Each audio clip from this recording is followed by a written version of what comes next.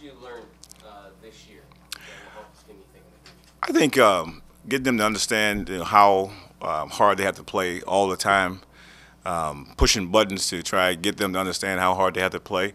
And I think we kind of done that at home, but understanding what it's going to take to get to the next level to win and play well on the road.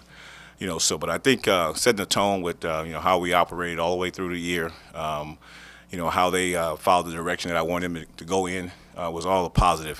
Couldn't have asked for anything more for my first year of coaching from a group of players that simply, followed pretty much everything that I wanted them to do, and they went out and did it. And how they were able to bounce back. We have a bad quarter, a bad game, and they were able to get themselves back together and get ready for the next game. Is there anything that you didn't know that you know now about being a head coach? No, I think because I had experience. I started off as a head coach, so I knew what was going to come with the job. I knew it was going to be a lonely street that you have to walk.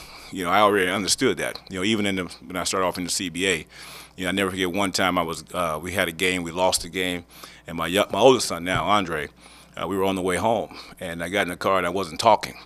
And he said, "Dad, you all right?" And I said, "Yeah, the boys didn't play well tonight." He said, "That's all right, next game." And so I understood that part. I understood the role of a head coach and everything about a head coach, that you're going to be alone at moments when you have to figure things out to get ready to play for the next game, the next day of practice, all those things there. So that wasn't a big adjustment there. Managing the team and managing everything else that goes along with the job, having to do that for the entire year, I'm glad I had the experience first to understand that. You implemented a system that can carry over. Oh, yeah. Well, without a question. Even just conversating with the guys as we start our little meetings today and then continue those tomorrow, and just them knowing going into the next season what they need to work on, what we need to do as we add different things to our team, what it is that they have to focus on and work on. And, coming back into a year where guys leaving the season understanding what it is they need to work on, when they want to start working, how many guys want to get together. That's a conversation that I was having and hearing with these guys communicating that to me, what they want to try and do. Coach Mark, Mm-hmm. with regard to defensive philosophy, Yeah. it seems like the team gradually embraced that over the Mm-hmm. course of the season and got better and better at switching against active bigs Mm-hmm. and engaging teams that were bigger and stronger. Mm-hmm. What do you think they can continue on, carry on from that, and what can they do offensively differently? Well, the first thing they got to do is, with all the guys, and I've communicated that to them. We've all communicated from the strength conditioning coaches. They got to all have to get stronger. They all have to take a stronger commitment this summer to get their bodies to look different when they come back, to feel different, to have more of a physical presence. Now, I think sometimes you go in the summer and you get yourself in really good conditioning and shape, body-wise, and look from a physical standpoint, look in the mirror and you say, man, you may feel just a little bit tougher. That may help a little bit, but also getting the bigger guys, and keeping all those guys healthy and getting those guys stronger. Because if you can rebound in the league, the first thing you start with, not individual defense, if you can rebound first, that's going to help your overall defense. The games that we were able to win and pull off here, because we were able to limit teams to one shot on most possessions. And when you can do that, that helps your defense. The other part, when we start limiting our turnovers and start getting that thing down to a very low number, because now the ball is not being turned over at the top of the floor. Rebounding, taking care of the basketball, that helps your defense tremendously. And I think as we communicate with our guys this summer, those are some of the things they want to try and correct. How do you make a better rebounder? I told these guys they have to play basketball this summer and work on those things in the summer. They need to go out and play. Being in the gym, doing shooting drills and things like that will help, yes.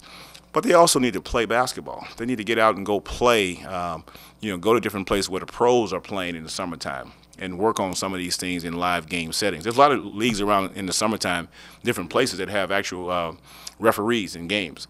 And they get to go out and find some of those and play in those.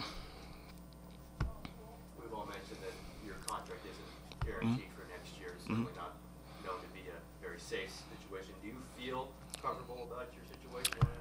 Ever since I started playing basketball, I've been in a one-and-done situation. and I've always managed to focus on what I need to do as a person, as a coach, as a player. I've always felt comfortable with what I'm doing to have confidence in what my abilities will allow me to continue to do. I remember coming out here on a one-year deal, and I've been here 8 years now. So I just focus on the work that I'm going to do and how I'm going to do that work, and not worry about that kind of stuff. I never have. I never look at, what is security in this world? There's no such thing as security. But that doesn't. Well, but I want to coach. I don't care about the deal. I can go get a job and go work anywhere else. But I want to be a coach. That's what I'm doing. And so I focus on the coaching part more so than the security part. I had a team that followed me like I had a 100-year guaranteed contract, because they did and did everything that I wanted them to do and bounced back to play basketball for me this year. I think they went out and proved that they enjoyed what I was doing. When I pushed them hard, they bounced back. So I think this group showed me a lot. And so we never looked at Keith as the situation he was in. They looked at me as a coach, and that's how I looked at them. Do you believe you'll be back? I focus on just the now. I have a contract, and we're going to, at some point in time, we will sit down and conversate. But at this moment right now, I'm focusing on completing this game here tonight. I'm going about my business, what I would be doing no matter what at this time of year at the end, and then communicate to the team what they need to do this summer. We'll communicate with them all the way through the summer until the date or whatever it might be, and carry on myself as the head coach of this team. I was reading a couple of days ago, and you say anywhere else this would be considered a great performance. Here, it's not. I don't get quite what you're talking No, about. just communicating that we're moving in a positive direction.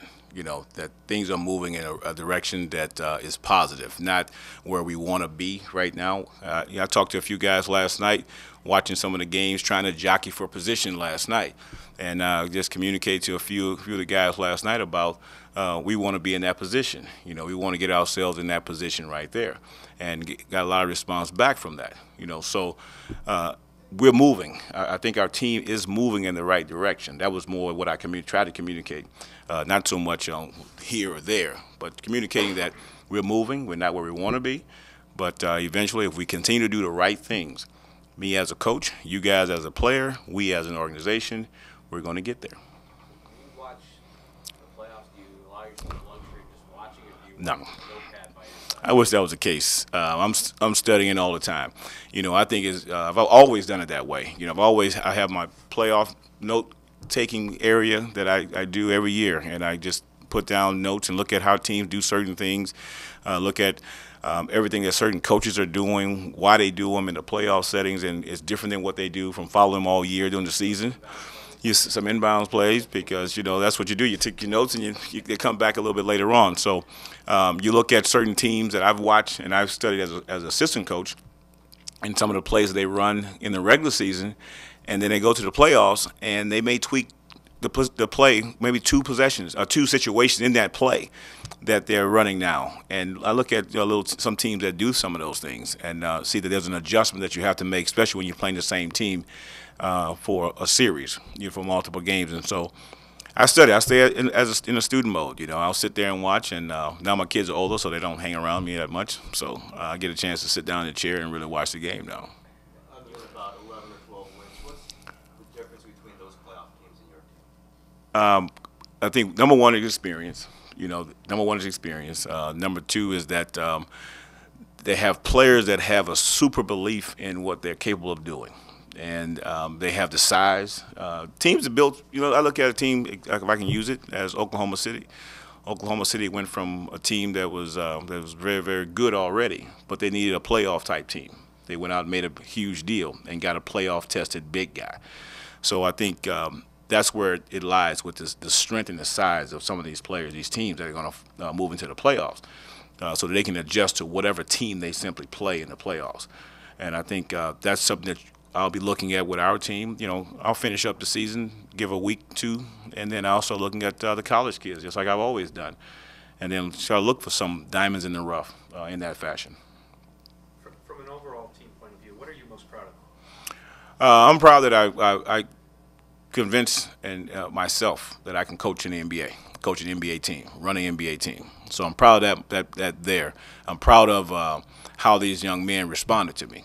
You know, how we put this thing together this year, and to get them to follow my lead of what I wanted to do. I see that that they were committed to what I was trying to get done.